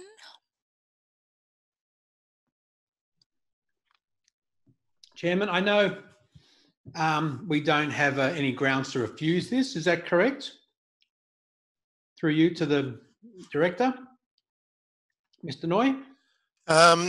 Yes, that's correct. The only discretion I think with this one is the fact that it's got too much car parking.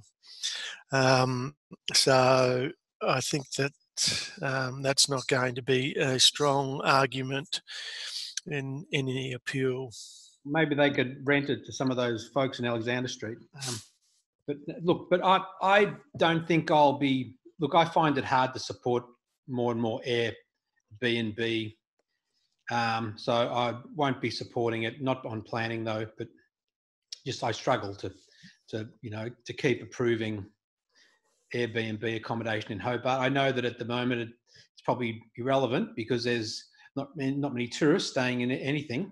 But going forward into the future, I'd hate to think we end up back in the same predicament that we have been in the past, where we've had a serious housing shortage, and a contributing factor to that is the growth in short stay accommodation. So I struggle to support these, even though they have, well, there's no grounds on planning approval to refuse them. Okay, thank you. Any further discussion? If not, I'll put the motion in that case. Alderman Briscoe. Aye. Councillor Harvey. No. Alderman Barakis. Aye. Councillor Dutta. Aye. Councillor Coates. Aye.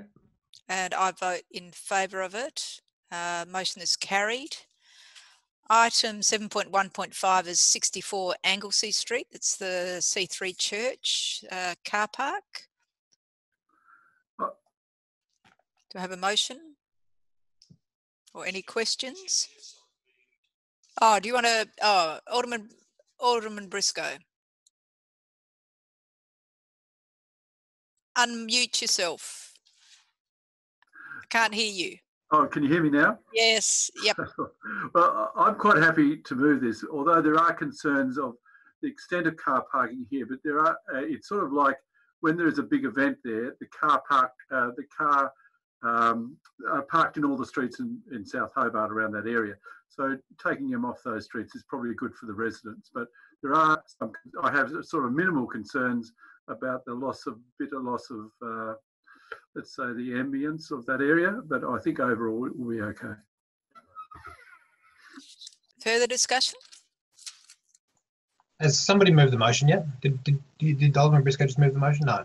Yes, I did. Oh, you did? Okay. No, look, I'll support the motion moved by Alderman Briscoe. I've been to a few events down there and seen how crazy it can get when there's an overflow of parking. People start parking on the laneways and cars can't get in and out. And I think it's definitely a place that's in demand, and they do hold quite a few events there. And I think it's definitely something that would help contribute to a solution into some of the headaches that happen in that area. Thank you. Any further discussion? If not, is there any dissent?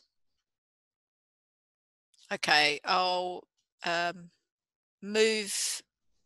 I'll move. What am I doing? I declare that carried unanimously. Item 7.1.6, 3 DeWitt Street, Battery Point. It's the outbuilding garage and studio. Discussion. It's quite a narrow driveway I noticed today, but I imagine that there's not too much traffic going in and out, and we have the turntable there as well as part of the application.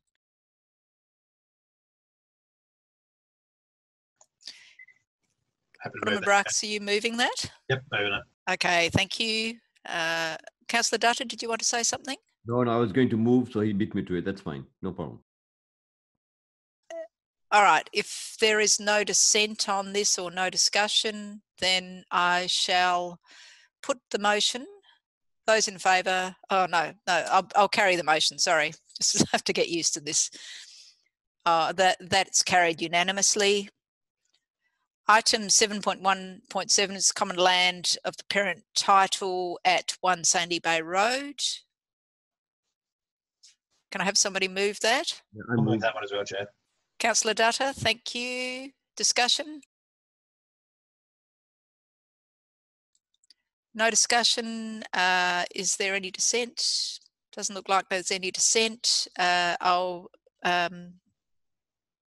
take that as carried unanimously. 7.1.8, 17 Beach Road, Sandy Bay, demolition of new public toilets and associated works. I so move. Thank you, Councillor Dutta. Any discussion? No discussion. Take that as no dissent and moved unanimously. We now go to, we continue as, we'll go to the supplementary items, supplementary agenda, sorry. So we'll go to item 12, which is 283 to 287 Liverpool Street on the supplementary agenda. I'm happy to move that for approval as the officer's recommendation. Thank you, Alderman Briscoe. Any questions or discussion relating to this? Thanks, Chairman. Councillor Harvey. Yeah, I'm satisfied that this development is quite a reasonable development. Liverpool Street there, 25 units. It's in a fairly industrial section of Hobart, only a couple of houses out the back who have concerns. But I think this development demonstrates some good urban design. And what I'd like to say is it's good to have the developers communicate well with the council and look for good outcomes rather than bringing things to council that they know may not get planning approval and keep pushing for it. But this is a good development, and I'm glad to see that hasn't been a lot of controversy around it. There's been only a handful of representations against it. So I think this is quite a reasonable outcome for this site and for Hobart. So I'll be supporting it tonight. Thank you. Alderman Briscoe, did you want to say something? No. Any further? No. Okay. Any further discussion? I just have a question, Director. The impact on, or the scale in relation to the houses directly behind and impact, given I think it goes over the building or comes out of the building envelope on that side, I think. Do you feel that the impact is mitigated well enough? Yeah, look, I think the Urban Design Advisory Panel actually commended the applicant on the way that they were able to demonstrate the transition between this development and the adjacent residential properties in Goulburn Street. So I think that they've done a really put together a reasonably considered response, development response here. Yes, does project out of the building envelope, but when you assess it against the performance criteria in relation to the impact on adjacent residential amenity, I think that they've demonstrated that there will be minimal impact on the criteria that that council has to assess that impact against. Okay, thank you. So if there's no further comment or question, is there any dissent? So I think that's, I'll declare that carried unanimously. We move now to item 13, which is still on the supplementary, which is 29 Aberdeen Street. It's another change of use to visitor accommodation. I think it's come here because it's adjacent to council land. Anybody want to move that item? Councillor Coates, thank you. Any discussion? If there's no discussion, I take that as everybody's in favour. Take that as unanimous. Oh no. Okay. 5-1. I think you've got. I'll be voting against it. All right. Okay. I'll go through the item just for David's records. The lists. Alderman Briscoe.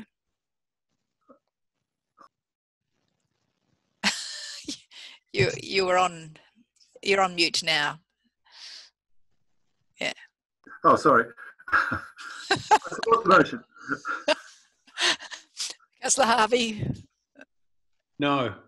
Alderman Baracus. Aye. Councillor Dutta. Yeah, for. Councillor Coates. For.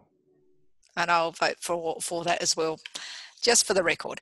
Okay, we now go to reports. Back to the standard agenda. And the first is a suggestion. So it's item 8.1, proposed changes to delegations to determine development applications. And we have some suggestions there. Can I have a motion? I suggest that. Yeah, I think that I suggest that it'll be maybe appropriate for us to think of taking this to public consultation, because it will involve the public and the ratepayers. So you're suggesting that instead of just passing this, that we take it out for a period of a few weeks for public consultation? Yes, I'm suggesting that. I see. Okay, thank you. Further discussion? Yes. Alderman Briscoe? Look, I respectfully disagree with my colleague there, Councillor Dutta. These are administrative things to do with our committee. We've always got the right to call in a development. I think going from 3 to 5, I think that's sensible, considering we get sometimes the major controversial ones always get above 5. As I said earlier, if a representative wants to come before the committee, they only have to approach one of us. So I suggest it's not an item for public consultation. It's an administrative item that we consider as a committee and a council. Thank you. Any further discussion? Yes, Chair. I'm inclined to agree with Alderman Briscoe.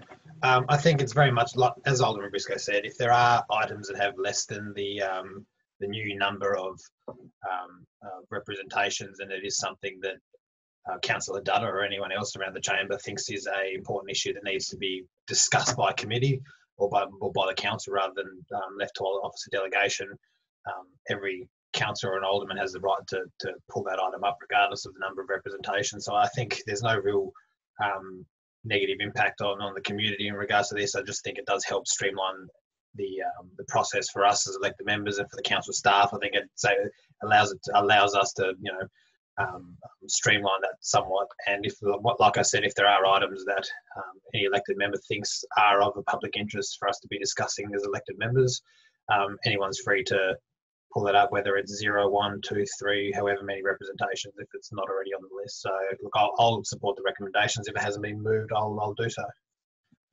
It's been moved.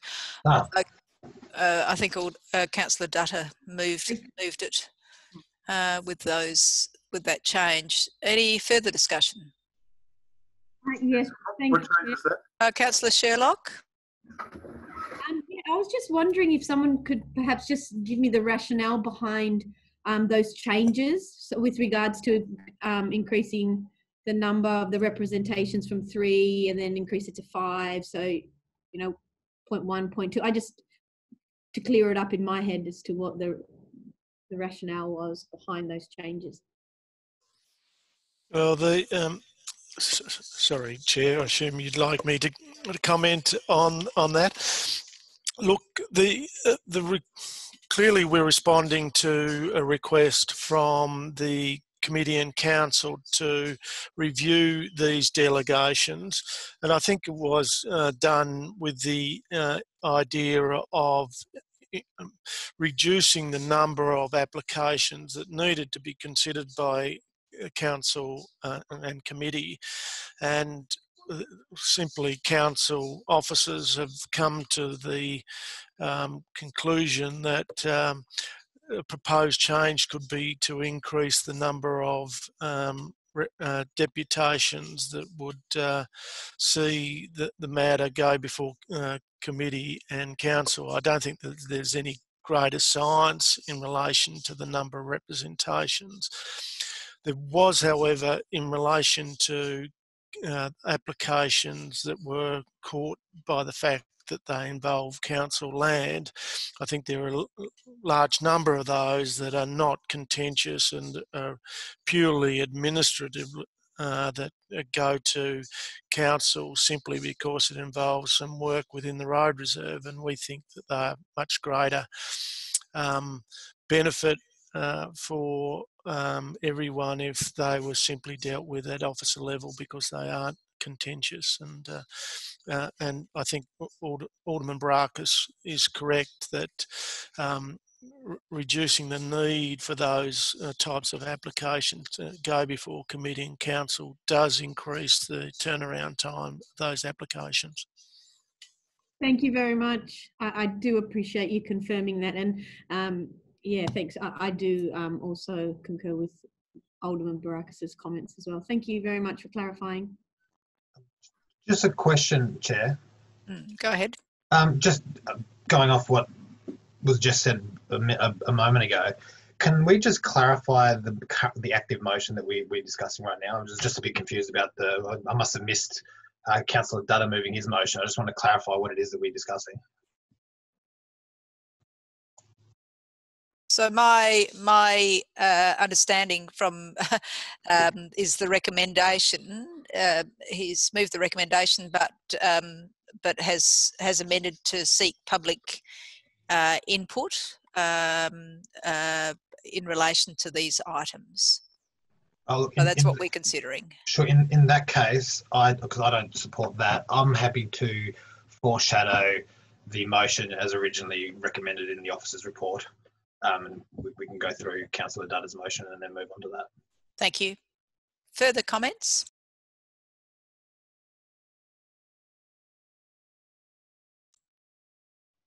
If there are no further comments, Alderman Briscoe, you have a further comment? Just to clarify, so really we're deferring the decision. If Councillor Dutta's motion gets up, we're deferring the decision whether to change the delegations until we have public consultation.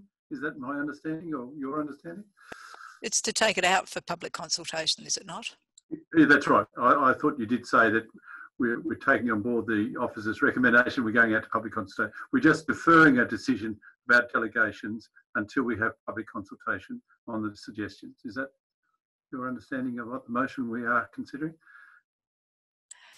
So the recommendation as changed is that we seek public input before any changes are made on these changes. That's my understanding. Is that correct, Councillor Dutta?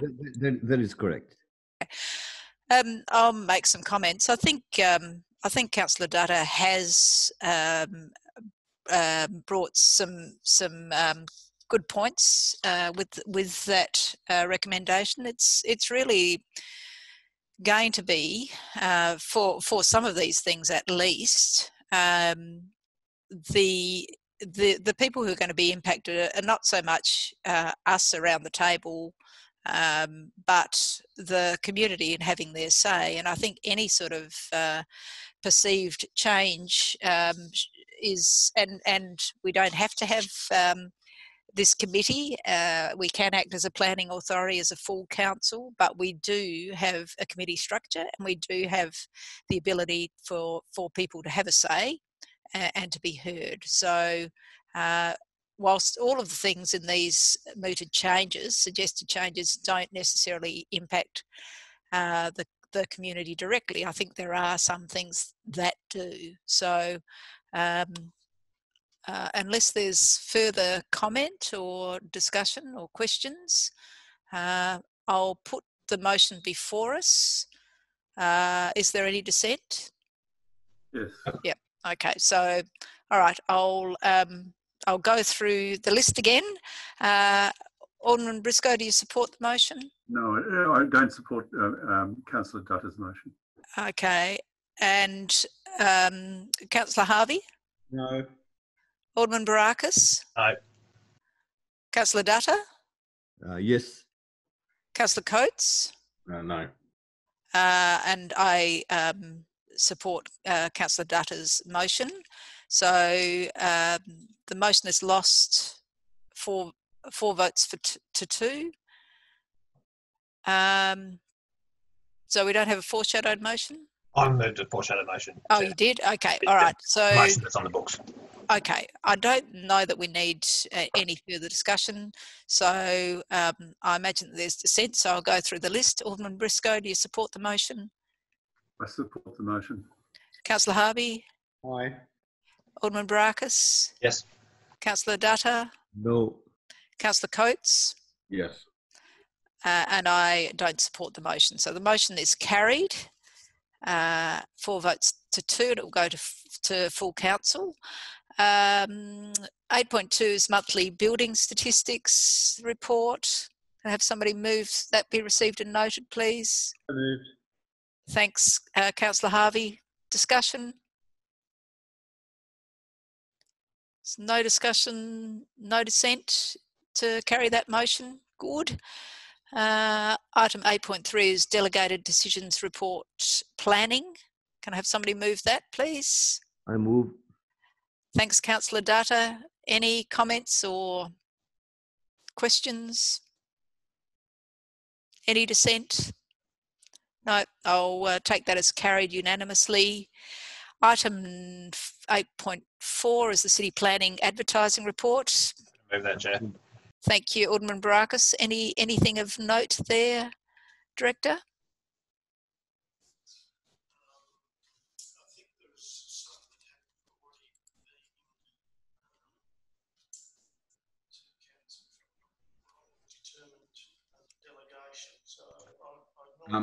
We can't hear you, Director. Oh. Sorry, I'd normally refer these to Ms. Abey, if Karen might like to outline any items that of particular note.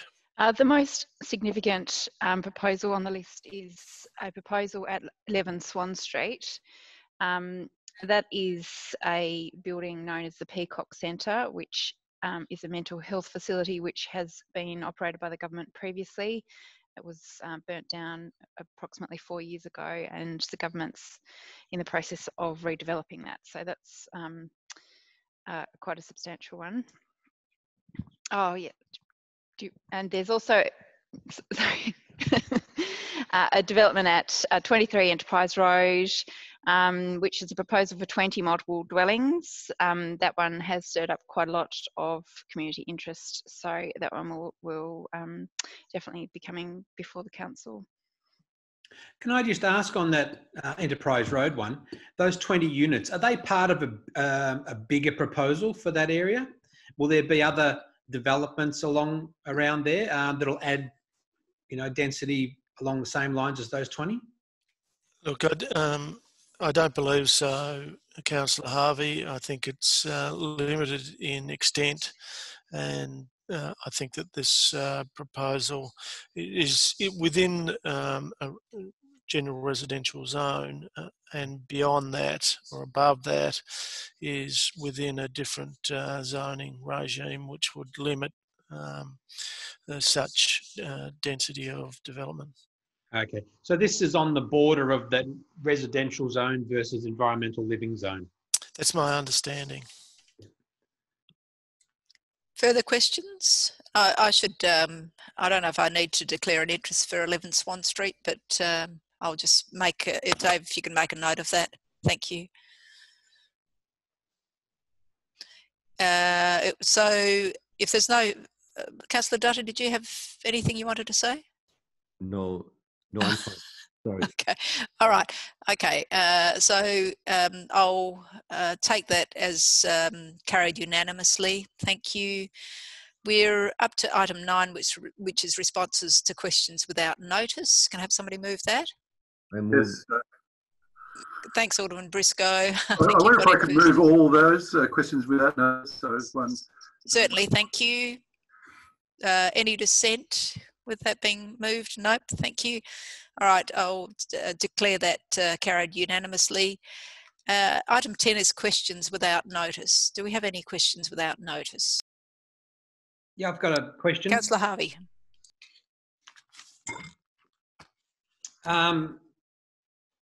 Is it possible and desirable, you getting this, David? Is it possible and desirable to introduce amendments to the planning scheme that would require all commercial developments to meet a carbon neutral requirement? So is it possible and desirable to introduce amendments to the planning scheme that would require all commercial developments to meet a carbon neutral requirement? Are you addressing that to the director, I take it? Well, I assume it'd be on notice. You haven't answered. Well, unless you now, fine, yeah.